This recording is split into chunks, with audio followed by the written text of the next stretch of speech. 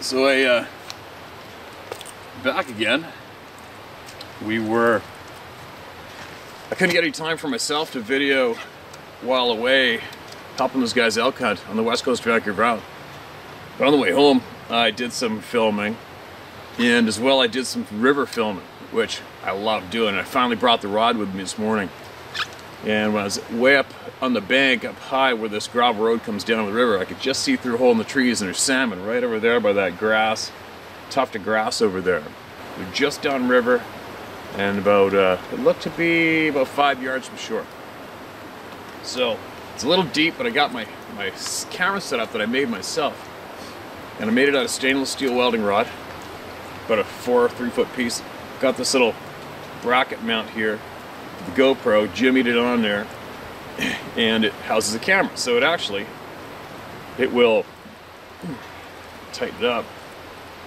How it works is, as long as the camera's above this should skip off the bottom, the rocks, although these cases do take a beating. I've gone through 2 already, but I haven't gone through a camera.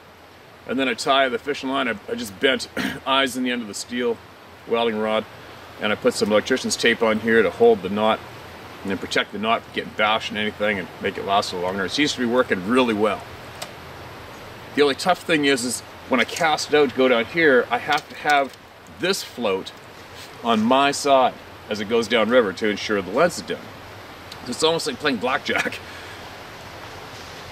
Every deal is different, right? So I casted it out the other day, and it took me 12 casts till it finally flipped around the right way for me. It's very frustrating. But anyway, here we go. I'm going to cast this out, I'm going to see what's in that river, and I'm going to share it with all you later on.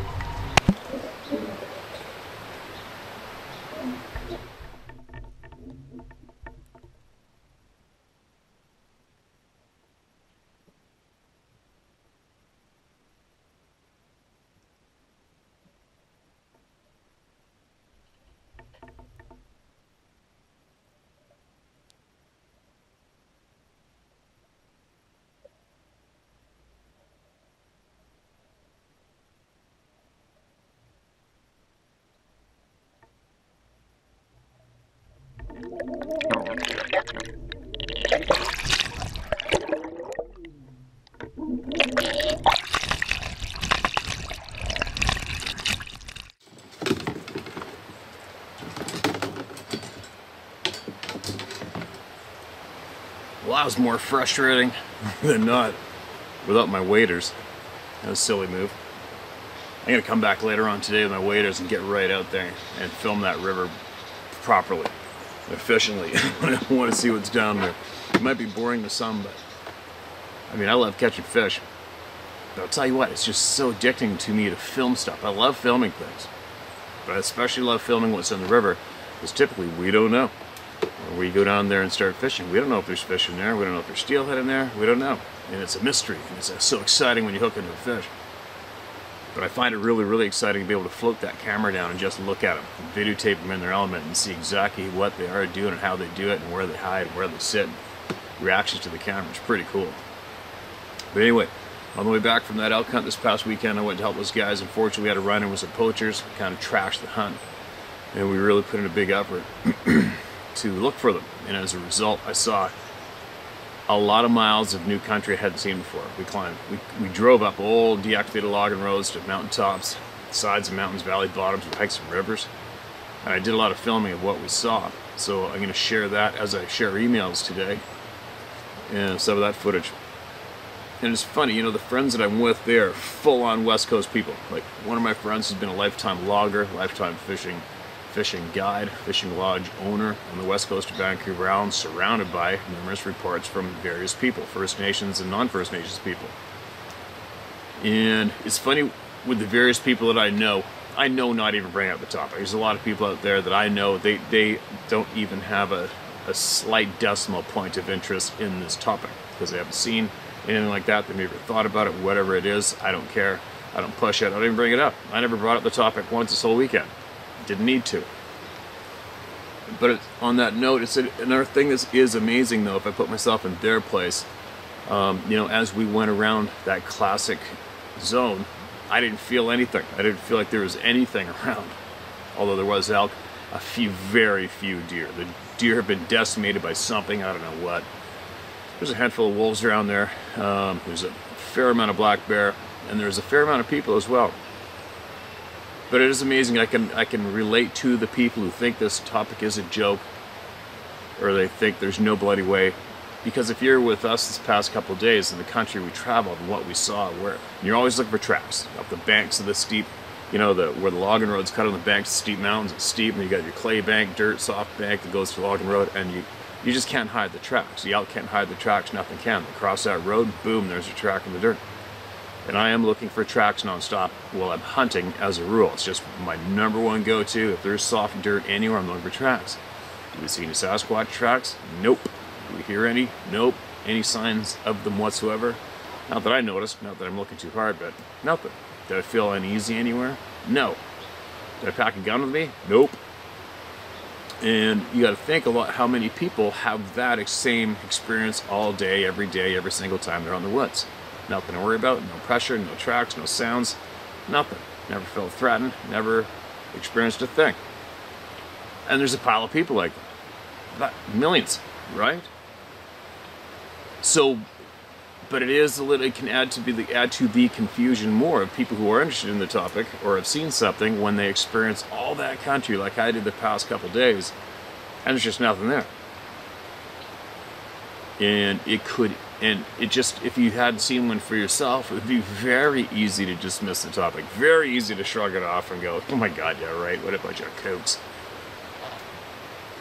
There's something's going on with this topic. There's just some factor going on with various people who do see, who do hear, who do experience, and there's a factor missing for those that don't, I think, maybe possibly, right? You know, a lot of people say you are tagged. Once you've seen one, you are tagged, and you will see them numerous times or be aware of them throughout your lifetime. And I'm thinking that may hold a lot of water. It can be very confusing. It's a confusing topic, but then again, so is life. Life is very confusing, especially today, now that we have numerous people dictating what we get to see or hear or speak about, right? It's very bizarre, this lifetime. And again, I would please encourage as many people as I can to get out there, get out in the real world, shut the idiot box off, lose these things for at least a whole day, or as many days as you can. Take your shoes off, ground yourself out for 15 minutes, and get back in tune with the real world. All right? Too many people are out of tune with the current, with the real world, with what they were born to experience. Anyway, here we go. I don't want to babble too much. I got things to do, and I want to get some shares out here. All right. Now, what do we got? This is a recent one I grabbed out of the inbox. Listen to this. It's titled "Lots of Tracks Plus Pics." Tonight, October 12th, 2021, my friend Larry and I were going into the state forest, Lake Panasoffkee, Florida, Withlacoochee State Forest. Withlacoochee State Forest, Jumper Creek Trailhead. We were looking for a new hunting area, 10,000-acre section of forest, at about 4 p.m. We parked the truck at the area at the end of the road, I guess 2 miles in front of the entrance. We decided to backtrack down the road and cut in. The woods is made up of swamp and woods with the Withlacoochee River on the backside. We were following in on the edge of the swamp about 10 minutes in and noticed a 50-foot tree shaking. about 75 feet away, and the top broke off. Just thought it was the wind until I noticed nothing else was moving. Still didn't think too much of it, but I listened to so much that when we got closer to the area, I had to check up in the trees. Nothing, so I just brushed it off. The swamp edge circled us back to the road, so we decided to cross the road and check that area out. We saw signs of pigs rooting everywhere. Came back to the road and started heading back to the truck. I noticed an old rib bone on the side of the road, and soon found a bunch of other bones spread near the road. I decided to watch for tracks on the side of the road, in the muddy ditch. I saw muddy raccoon tracks in the dry, which I thought was weird. So I looked to the ditch and saw what I thought was a track where the animal slipped and the hooves split. He's pretty big for a deer or pig. I looked to the side and saw barefoot tracks everywhere in the mud. It looked like it was pacing back and forth in the ditch, watching the woods. We were just in. Some looked fresh and some older. They weren't huge, but they were the size of my 12 wide boot. Probably long. I thought, who would be out here in bare feet? Water moccasins all over and enough mosquitoes to carry you away. I told my friend, do you believe what we just found? It freaked me out. I had to take a bunch of pics. I know you don't care, but like you say, others want to see. I went home and told my wife. She kind of thinks I'm stupid, believing, until she saw the pics. Now she doesn't want me out there. I think I'll be okay until I see one. That will probably change my attitude. Thanks for what you do. Be safe. Here are the pics. There they are. And there is your classic Sasquatch-looking print. Very human-like, typically a little wider and flatter on the bottom. There you go, little one. There's the big toe pushing off, the whole 9 yards, flattened out grass. And there you go. Another one. More people just became members of the Club of No Return. One after the other. Doesn't stop. It's amazing. It's crazy down in Florida. I had turkey hunted down in Florida, around a lot of the forest down there, and it is pretty thick, crazy ass jungle, isn't it? Thanks for sending that in, man. Thank God your wife doesn't think you're crazy. But it's funny how many people question the word of people, their family, friends, husbands, wives, girlfriends, whatever. It's amazing how many people still question their word. I need a photograph. I need some video. I need to see it for myself. It's kind of weird, man. You got to start trusting your neighbor again. Everybody's got to start trusting people again somehow. The amount of divide going on inside today is unbelievable. What do we got here? Mark it off as red. Well, first of all, thank you for being our voice. No problem. And you're so well read. I have some reservations about telling my encounters from the fall of 2019. Fell asleep with my cousin's lazy boy after food and beer. Woke up at 4:15 a.m., decided to walk home about a half mile downhill. I live in a city of about 30,000 people. I live one house from our local parks. It's about 3/4 of a mile long and maybe 60 feet deep, and a football field wide at its widest point. Well, walking down the hill just about to the bottom of the hill and at the bottom of the park, where I heard a very loud tree knock, it sounded like about a 5-inch piece of maple smacking a smooth bark beech tree. You know the sound when the person hits one out of the park, but much louder. I told my cousin about what happened, and he said it was someone effing around. I didn't believe that.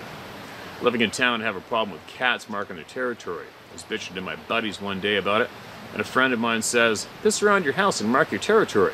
Well, after stepping off my porch into a pile of cat crap, I had it. So you can't whip it out in town, so I pissed in a jug for a couple of weeks, and when I was out in the garage, well, needless to say, it was very strong. I poured it into a spray bottle and sprayed it everywhere around the house. Sorry for a long email. My second encounter, well, after food and drinks at my cousin's house again, I woke up in the chair and walked home again at 4:30 a.m. Walked upstairs and sat down on the couch. It screamed, slashed, roared at me. So loud, even through the wall, I felt it inside me. It didn't come through the window 2 feet from me, it came through the wall 25 feet away. I picked up my phone and ran to the window to take a pic, but I didn't see anything. It was so loud, like nothing I've ever heard before. I've had it my whole life and seen mountain lions, 3 black panthers, and a half mile from our local college. This wasn't anything I've ever heard before. Well, I guess marking my territory wasn't a good idea. All it did was piss him off. I'm so thankful he waited for me to get inside. I don't know if I could have taken that up close. The reason I have had reservations about telling what happened is that someone might do what I did to get a response. All I can say is this: you do this, and you may not get the response you're looking for. Maybe the a-holes, the BFRO, might have a chance. Third encounter. If it didn't happen to me, I wouldn't have believed it. The first part of July this year, you read an email from a First Nations guy talking about the lost practice of shapeshifting. Well, it's still being done. 4:30 a.m. walking home. I walk real quiet when a 70 to 80 pound wolf came up out of the park and stepped broadside looking down the hill. Never heard or looked up the hill. I was frozen in my tracks, wondering what it was. Glanced to where it was looking and thought to myself, hey dumbass, that's a big epping wolf. I only glanced just below him for a second, when it wasn't a wolf, but a woman in jeans getting up from all fours. She stood up and wiped her hands down in front of her shins. She looked to be about 35 years old, never changed her line of sight. I know, crazy. That's what I would say to anyone, but I was there. The end of the park was maybe 150 feet further down, and what doesn't make any sense, if a person was walking out of a park at 4:30 in the morning down the access road out of the park where there is a street light just past the gate, would choose to climb up a 40-degree bank when the clear path was lit up. I only wish I would have never taken my eyes off it for that second. You can use my name and place. I don't care what people think. I know the truth. Dondi Kilbury, Jamestown, New York. Thank you for what you've started here and a seat at the table. And sorry about macaroni. Hope the move went well and love your Camaro. For you, feel free to contact me if you like. It's an incredible frickin' story, man. And you know as well as I do, a lot of people are going to go, who knows what they're going to say. A lot of people are going to roll their eyes when they hear that, right? Because it's not common. Actually, it's probably the first time I've read something like that here.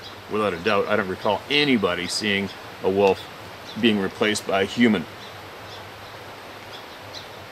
Just like that. Can I say that didn't happen? Nope, I wasn't there. Can I say it's a made-up story? I don't know. Sounds like a pretty confident person sharing that story with us, doesn't it? Leaves his whole name, where it was, and contact me if you like. So, has this happened to many other people? I don't know. I've heard of that happening myself, but I can see why. Imagine if you did see that for real yourselves. Not the person who submitted the email, but imagine if you saw something like that yourself. Would you be typing about it online? Would you be sharing it with the world? That sight alone would be something else to wrap your frickin' head around. That's what you saw. And then try to share that with today's community? Look out for some shit falling out of the sky and getting dumped all over you for sharing something like that, right? Can we discard it and all think that it didn't happen? I wouldn't. Not with what I've seen, not with what I know, not with a lot of the realities going on the planet today. I am probably one of the few who is convinced that anything can and possibly will happen in life. Just the fact that we are here does not make sense to me at all. It's amazing. There's a very many amazing things going on that we can't explain, but we accept as normal. And then the same, we are the beings who don't make sense. We shouldn't even be here. Who are we to say what is or isn't, right? Without seeing it firsthand. But thanks for sending that in, man. I don't envy you having that experience. What do you do with it, right? Who do you share that with today, in today's community, right? Pretty crazy. Alright, this is titled, Let's Try This Again. Alright, let's do it. Hey Steve, this is pretty much the 4th email I've sent. 2 are in your email. 1 got erased by me. That's weird. I don't think you can erase emails from somebody's inbox, can you? So pissed about that one. I'm writing again because I feel there's so many people who are writing in with the stories that if I leave mine in the background, it won't be seen. Anyhow, on my experience. A friend and I were out one evening in the summer of '93, I do believe, and we were trying to scratch up a few clams. I've been staying with this friend for a small amount of time. We'd been studying the Bible. The reason for studying the Bible for me was that I thought it would help get my wife back, who had left me just weeks before, back to clamming. I wasn't doing a very good scratching up an amount that would be sufficient for what we wanted, so I started to get pissed off. As a result, I decided to go sit down and take a break.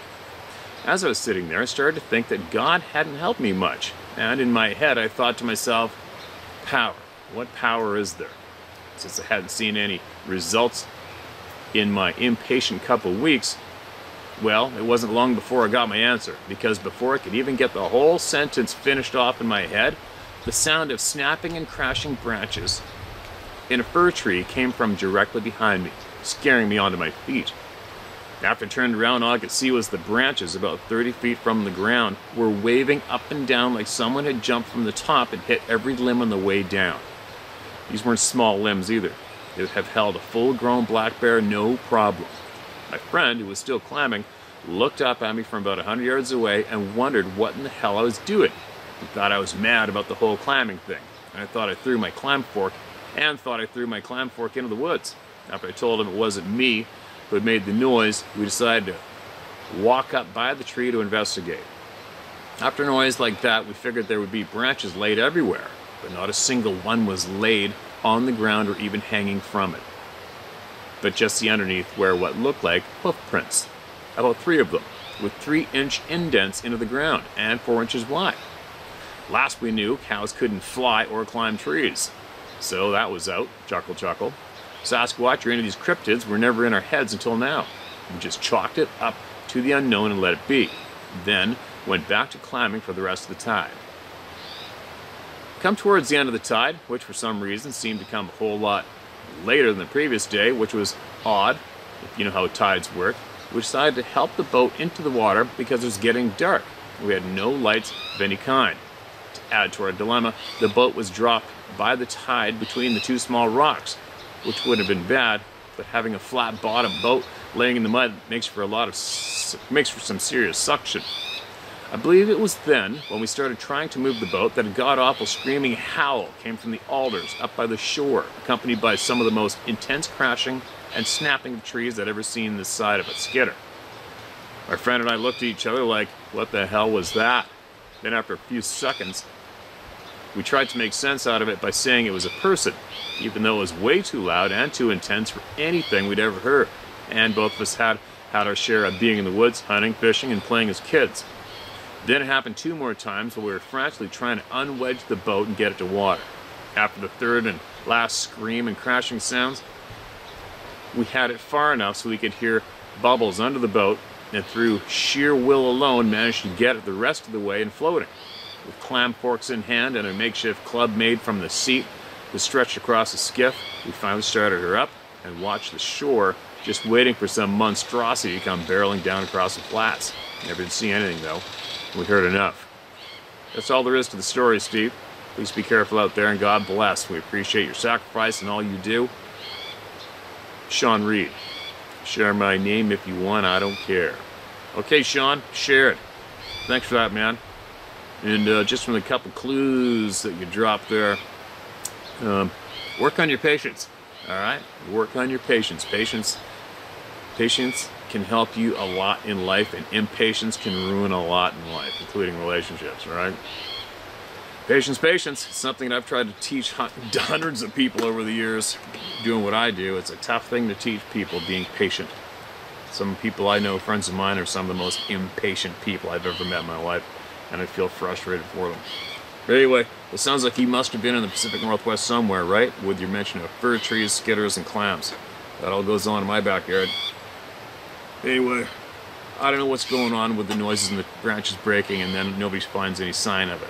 But how many times has it been reported? Freaking dozens. Dozens and dozens, right? It's a bizarre thing to be able to impose that sound on human beings and cover up any sign of it. How's that going down? How's it going down? My story's getting lost? LOL, private message. Alright, I'm getting a handful of emails from I've been getting emails from a handful of people the past months about some psycho, abusive, deranged prick who has, I think, possibly 2 different handles he uses on the YouTube, on my YouTube channel. And I have, I don't play, I'm not the principal. You know, people email me, can you stop this person from doing this, or this person's really doing this to me? It's like, hey, we're all grown-ups, just ignore it, all right? I'm not here to be a referee. I'm not the class teacher, all right? I'm one of you. We're all in this together. We're adults. Don't read it. First off, if somebody online saying something that's eating you, just don't read it. I did have a couple screenshots sent to me, and this person's right up to frickin' lunch. And I've had a couple of friends of mine that do go over the comments for me if I ever ask them to. Like I said, hey man, if you come across a post by such and such, let me know. And if you can find it and they're the absolutely abusive maniac, let me know and we'll try to see what we can do and get them deleted. So anyways, just so you all know, we've been complaining about these 2 handles. I'm not going to promote them. There is a few of us that watch for this character. Obviously the character is a complete moron, because what you do is you find the person, you click on their name or their profile picture, whatever have you, and then it takes you to their page, and there's 3 dots in the upper right hand corner. You click on that and you can block them. And it also says how long ago they started their account. So this maniac keeps on, because you have to then create a new email address to be able to create a new YouTube handle. This maniac has done this probably who knows how many times. We've sought out, found this person, and deleted and blocked them. And they keep coming back. It's amazing. And also a sign of something's really seriously wrong between their ears. So, all you can do, I suggest to all you, because this has been a bit of a problem for a lot of people, this is a real common email, is number 1, ignore them. Don't reply to them. Don't even go to the comment section. You know what I mean? There's so many loopy people in the internet world, it really makes the comment section anywhere a waste of time as far as I'm concerned. Sadly, right? And especially if you've got it in you to get angry at abusive people like I do. Sometimes I will take the bait. Have you seen me in the past? It makes me grind my teeth and I want to go seek them out and strangle the shit out of them. Right? So just ignore them. But when we do come across, when we can, we got the time, I do have a couple people who alert me to it, show me, tell me where it is, I'll seek it out, find that person, I'll delete them. So, okay, just so you know, I'm deleting the psychopaths, but you can't delete them from the internet. It's unfortunate. And on that note too, it is kind of bizarre. Isn't it bizarre? I don't know who started the trend back in the early days, but I can remember when I first went on to a hunting forum, a friend of mine showed me that, oh, everybody's there. There's tens of thousands of people there. Everybody from BC is there. Everybody's there. You got to go on there. Okay. What do you do? Well, you got to come up with a name. Why? So at my time, my email, which my very first email ever was a friend of mine, a fisheries officer, said, hey, want me to set up an email for you? When the internet first came out, and I'm like, a what? He goes, what do you want your email to be? I'm like, I don't know. Well, you got to come up with something. And so I was a professional guide at the time, so I'm Pro Guide 66, and date of birth, and that's what I put on there. And that turned into my handle for the hunting forum, and that's how I got a handle for the hunting forum. But still, it always kind of confused me why so many people had to come up with a handle. Why? I still don't understand that part today. Why do so many people have to come up with, including YouTube anywhere, it's just a trend, it's just the trend, it's what to do.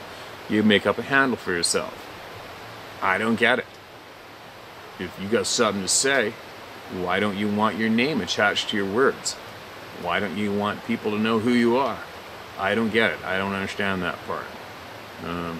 I don't think it's really right myself, unless of course you're a minor, children. I can understand that possibly. You don't want children to be exposed all over the internet, I guess. I don't know. It's a confusing thing for me anyway.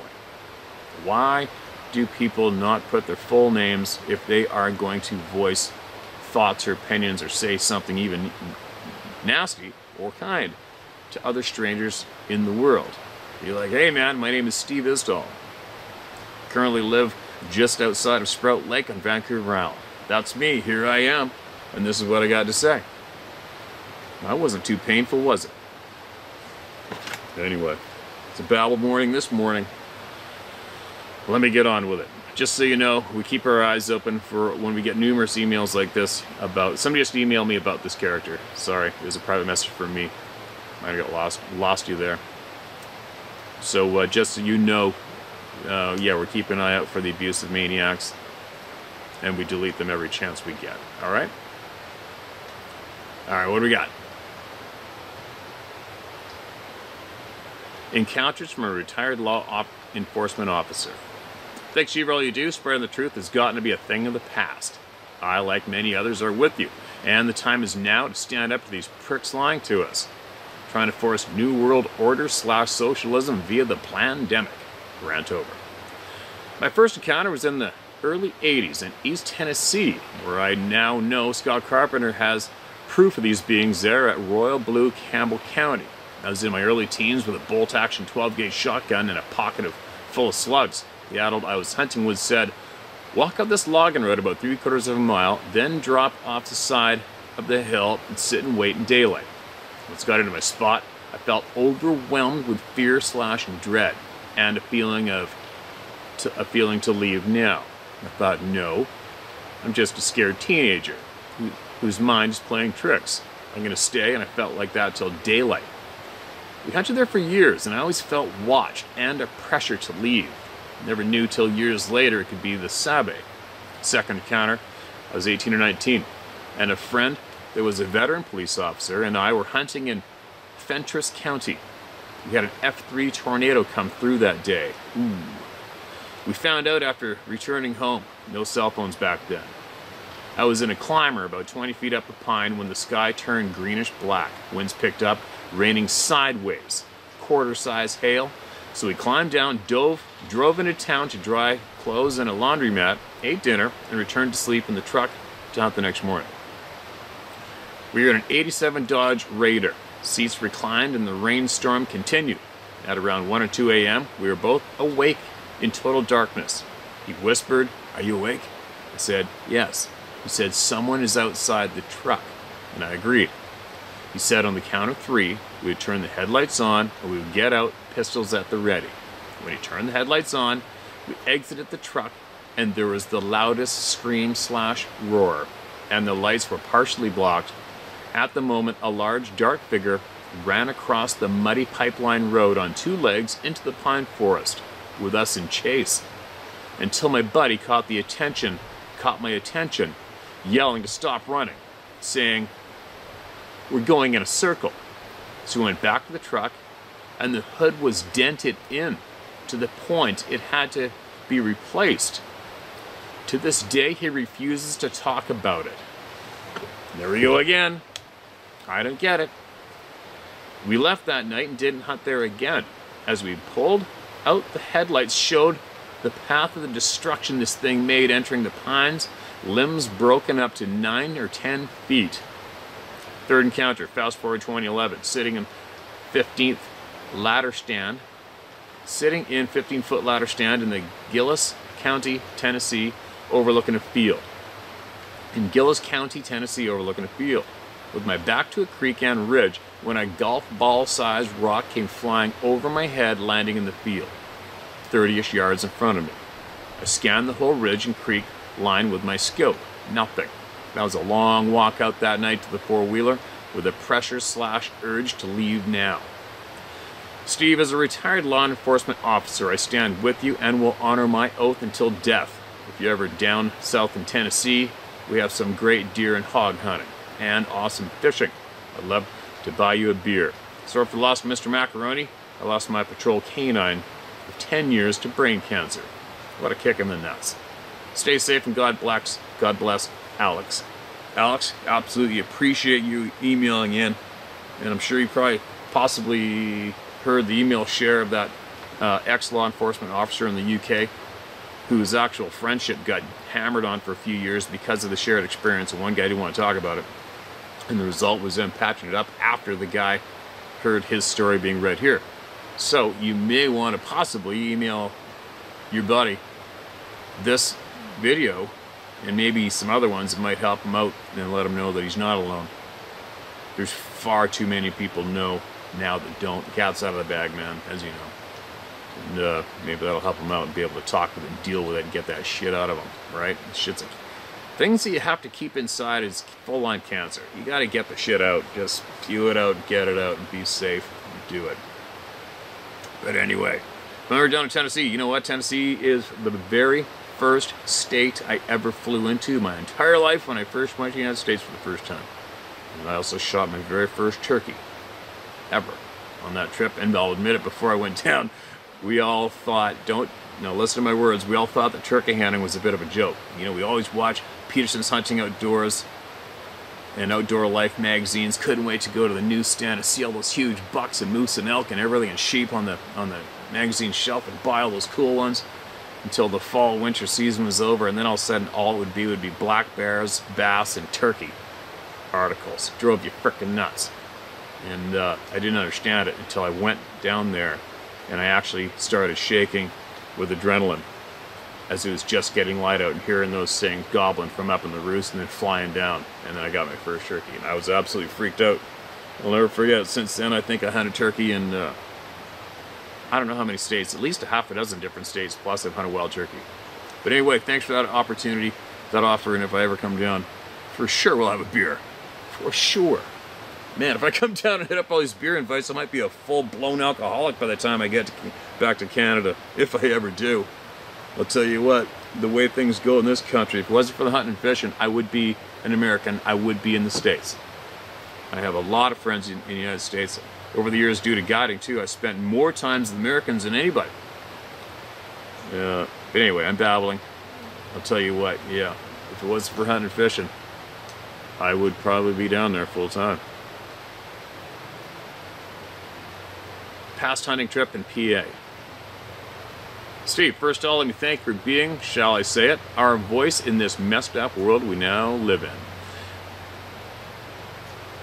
My name is Robert Ikes, and I am from Ohio. You can mention my name if you wish. I've been very vocal about my beliefs in this hairy man for a long time, and do not and never have cared what others think of that. Good for you. I've been following you for a little while, over a year now, give or take a week or two. You had me hooked from the first reading I heard you do. I've been a believer in Sasquatch, or the grass man, as we call it in Ohio, for as long as I can remember, and enjoy being out hunting or just out in the wilds. So let me get to the point of this email. About 15 to 20 years ago, my dad and brother and I were camping and hunting with some friends that shared our enjoyment in the outdoors. We were in Warren County, Pennsylvania. We set up camp in the middle of a mixture of pines and other types and along the freshwater spring. Camped off a forest road that didn't get much use at that time of year. Anyway, one night, we just finished our hunt for the day, and my dad, brother, and I were relaxing in the camp. Just started making our supper. We hunted from dark to dark, and were first back to camp that night. A few minutes later, we could see our friends walking the stone road back to camp with the flashlights on. When they reached the edge of the camp, something just out of the light from our fire and lanterns let out this very loud, well, scream, I guess you can call it. Steve, it was loud. It made us jump a little when hearing it. Our friends must have surprised it walking along the road and then shined their lights in the direction of the scream, and we saw nothing. I know it wasn't an animal that I was aware of because, as you know, after spending so much time in an area, you pick up on the different sounds from the animals. Well, this wasn't anything I've ever heard before. In truth, it sounded more like a scream of a woman would make when they're surprised, other than any animal. Comes a helicopter.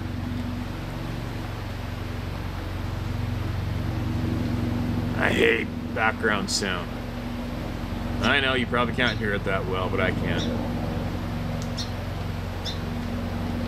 It must have followed us and was content or just staying out of the light from camp to watch. This happened years ago, and I still feel like it happened last night. My second odd happening that week was when my brother and I were hunting in a couple of ground blinds that we made from branches and such in the area. After finding a nice area about 200 yards apart or so in a hollow or a little valley where four of the little mountains from the Appalachians met. After sitting in the blind for a few hours, I heard what sounded like 3 trees falling from up where I was sitting. There was no wind that day or storms in any way to have caused them to fall. It got really quiet and it felt like the hairs on the back of my neck were sending an all-out alarm to me to get the hell out. I was getting very nervous from what I wasn't hearing around me, and after a few minutes of that, walked over to ask my brother if he heard it and what he thought it was. I found my brother's stand but couldn't see him in it. Turns out he was sleeping on the ground in the blind and didn't hear anything.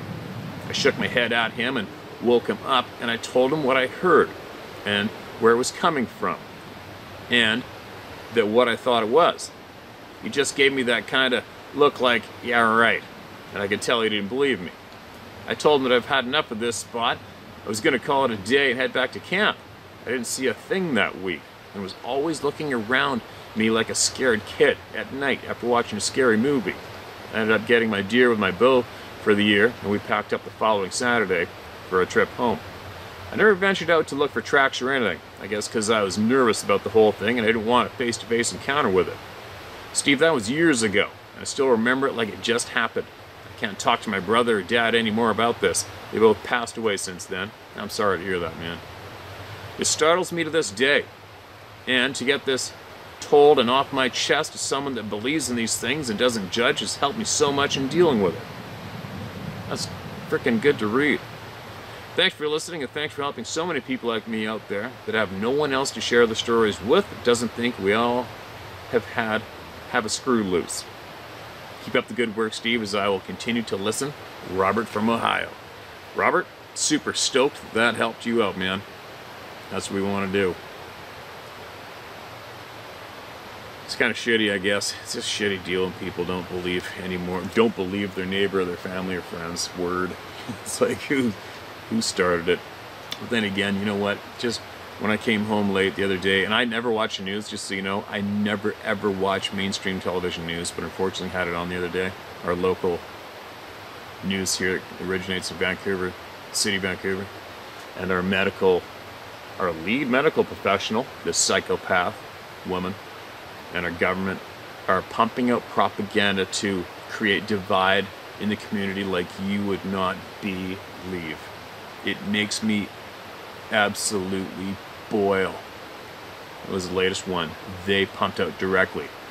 Are you going to let unvaccinated people into your home this Thanksgiving? The second I read that, I honestly wanted to go flat out to war. Not against the people or my neighbor, but against the people who create divide and make us fight amongst each other. I just only can hope and pray that all of you and the rest of the world see who is doing it to us and do something about it and don't let them win. Thanks for sending that in, man. Good luck to you. Good luck to everybody else. We'll be back shortly with more and more and more and more.